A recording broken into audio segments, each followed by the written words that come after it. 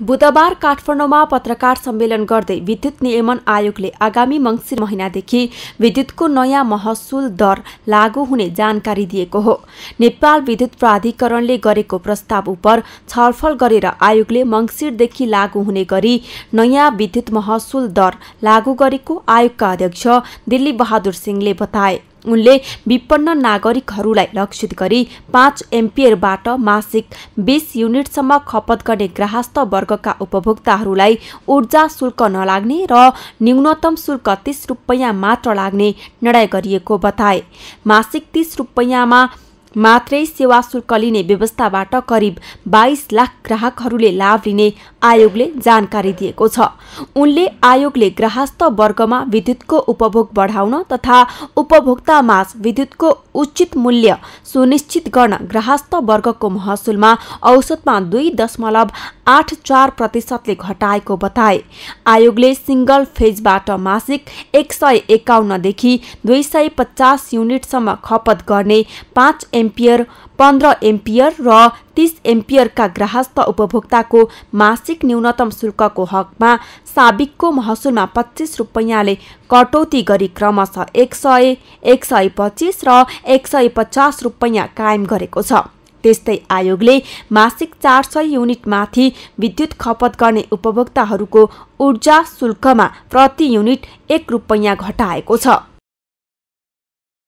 विद्युतको उचित मूल्य सुनिश्चित गर्न ग्राहस्थ वर्गको महसुलमा औसत 2.84% घटाइएको छ। सिंगल फेजबाट मासिक 151 देखि 250 युनिटसम्म खपत गर्ने 5 एम्पियर 15 एम्पियर र 30 एम्पियरका ग्राहस्थ उपभोक्ताको मासिक न्यूनतम शुल्कको हकमा साबिकको महसुल दरमा रु 25 ले घटौती गरी क्रमशः रु 100, 125 र 150 कायम गरेको छ। यसैगरी सिंगल फेजबाट मासिक 400 युनिटभन्दा बढी विद्युत खपत गर्ने 5 एम्पियर 15 एम्पियर 30 एम्पियर र 60 एम्पियरका ग्राहस्थ उपभोक्ताको मासिक न्यूनतम शुल्कको हकमा साबिकको महसुल दर रु 25 ले घटौती गरी क्रमशः रु 150, 175, 200 र 250 कायम गरिएको छ।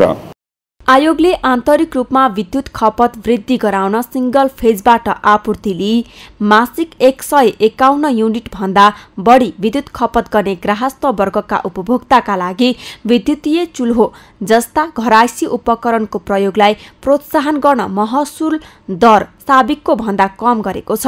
त्यस्तै सिँचाइका ग्राहकको महसुल दर घटाएको छ भने यसपटक सिँचाइका ग्राहकले सबैभन्दा बढी लाभ पाएका छन्। उनीहरूको महसुल औसतमा 40.69% सम्म घटाइएको हो।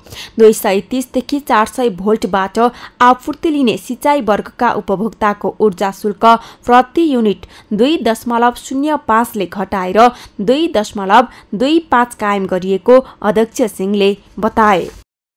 थियोरी मिटर नराखी 230 र 400 भोल्टबाट आपूर्ति लिने सिँचाइ वर्गका उपभोक्ताको इनर्जी शुल्क प्रति युनिट 2.05 रुपैयाँ गरी घटाई प्रति युनिट रु 2.25 कायम गरेको छ। आयोगले व्यवसाय सञ्चालनका लागि 400 भोल्टको 3 फेजको लाइन लिने घरायसी वर्गका ग्राहकले अब 1 युनिटको वर्षामा 10 रुपैयाँ 50 पैसा र हिउँदमा 11 रुपैयाँ 50 पैसा तिर्नुपर्नेछ। यसअघि 400 युनिटसम्म खपत गरेमा 11 रुपैयाँ 50 पैसा र 400 युनिट माथि खपत गरेमा 12 रुपैयाँ महसुल थियो। आयोगले इन्डक्सन चुलो र विद्युतीय उपकरणको प्रयोग बढी हुने युनिट अनुसारको स्ल्याबमा महसुल दर घटाएको छ।